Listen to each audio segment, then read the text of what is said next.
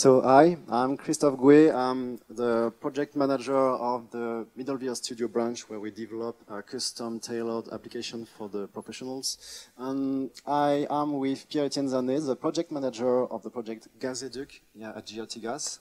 Hello everyone. So maybe you want to introduce what is our project. We'll talk about this project. Okay, so GRTgaz first. GRTgaz has 4,400 valve stations to maintain, and to train the operators, we've made GAZEDUC. It's a VR application where the special feature is that it's not a step-by-step application, but as you can see behind me, when you move a tap or an organ, the station reproduce the real station.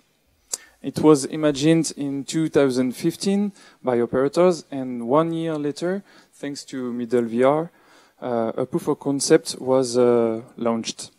And this month we received the last version with 4 modes: a step-by-step mode, free-to-act mode, and 2 thought research mode. Cool fact about it is that on average an operator meets failures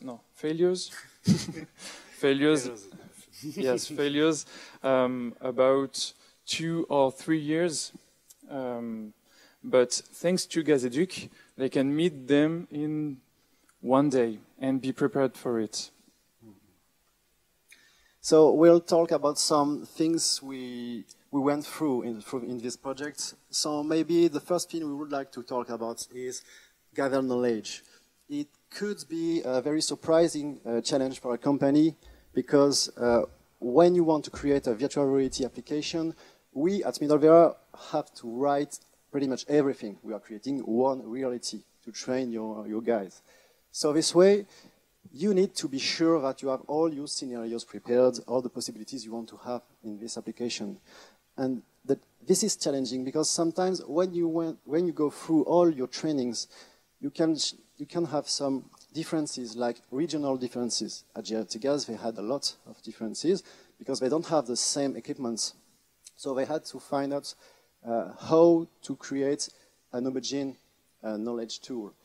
And for that, with our team, we went through the gas stations and experts to grab all the on-field knowledge. And we worked a lot to get one reality and only some scenarios.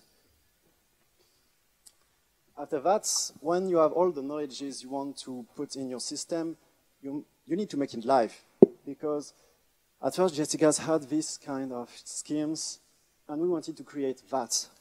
You have all your knowledge live and very ready to be used directly by your trainees. So when you want to make them live, you need to create a simulator, a physics simulator. We created a gas flow simulation in this system, and it was a little bit challenging too, because all the gas experts at GRTgaz have the knowledge to use them and maintain them, but they don't really know exactly where the gas has turbulences, has the exact pressures, because this is on the system organs producers. This knowledge is on this side. So we had to dig a lot to get all the information to create the physics simulation. But when you talk about physics simulation, physics simulation is a tool that costs a little bit, and you will tell me it's better to just buy some fixed scenarios when you want to train people, because here, when you have a very low investment, you can just write fixed scenarios and you will be able to train on them. But you will only get these training possibilities. You will just be able to deploy these exact scenarios. But if in the future you know you will get there, maybe it's better to think about a simulator, because when you have a gas system simulator, you can do pretty much what you want. You can experience what you want. So for that, GRTgaz knew they wanted to go there.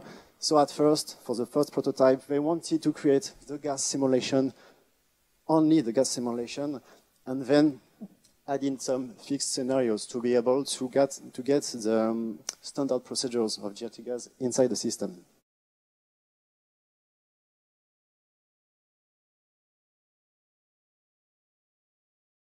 I was in it. So maybe you're like me and you're more, you know, this kind of classroom, you know. By chance you have a professor who is a little boring and the only thing you have in mind is the ring bell. And thanks to GazEduc now, the formation is no longer in this classroom, but in this one. And the station behaves like a real one.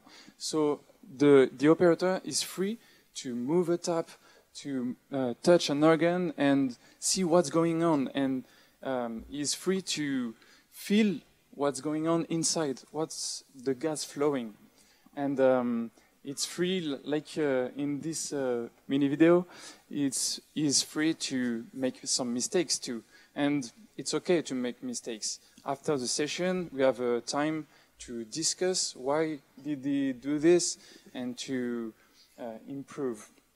This kind of formation helps him to crystallize his formation and he's actor of his own formation.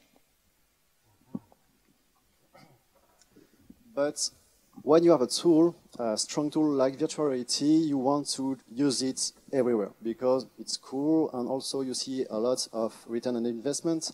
And I maybe will talk about something obvious, but you have to target the knowledge where you have the best return on investment.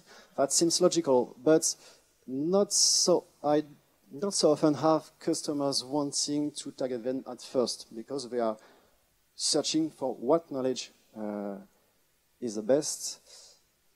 And then that's why I wanted to explain you a little bit about the strong virtual reality topics.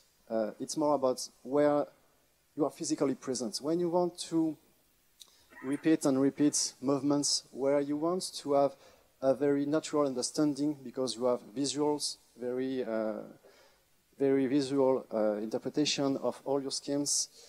Okay, so one short story about the devil is in the detail is that the name of the application, well, the application was a huge success in 2016, and it was known externally of the company as ITX VR. And internally, we named this application GazEduc. And these both names was a confusion for the company, and it was an obstacle to the development into the company. So, like, just a name was an obstacle. And also talking about details, we also have this one on the left. We have put some grass just for the aesthetic choice. We've put some grass on the gas system. And fun fact was the gas experts always wanted to pull this grass from the ground. So we asked them, why are you trying to pull the grass? And he answered, I usually, when I go to this kind of system, I usually pull the grass from the ground because it's very expensive to buy the services from a company to pull them. So it's an habit. And that's a strong detail because thanks to these kinds of detail, this guy was just at home. He was just inside his gas station. And thanks to this immersion, he has all the natural reflexes of his brain activated in an... and what about the bucket? Yeah, the bucket is closed. The bucket was not in the first define of the project, but we had to put all the tools of the gas expert inside the system. And we asked the field guards experts, where do you put your tools? And they actually had this information. This was not an official information, but they always have a bucket where they put all the tools and put these buckets under the pipes in a secure place. And this kind of details are very important because that's what makes the application very natural for them. Yeah, thank you. And thanks to the kind of detail, the immersion is complete, and this application is widely adopted by the operators. And well, we have plenty of anecdotes like this, and if you want to know them, please you come at the booth E44. Thank you for your attention. Thank you. Thanks.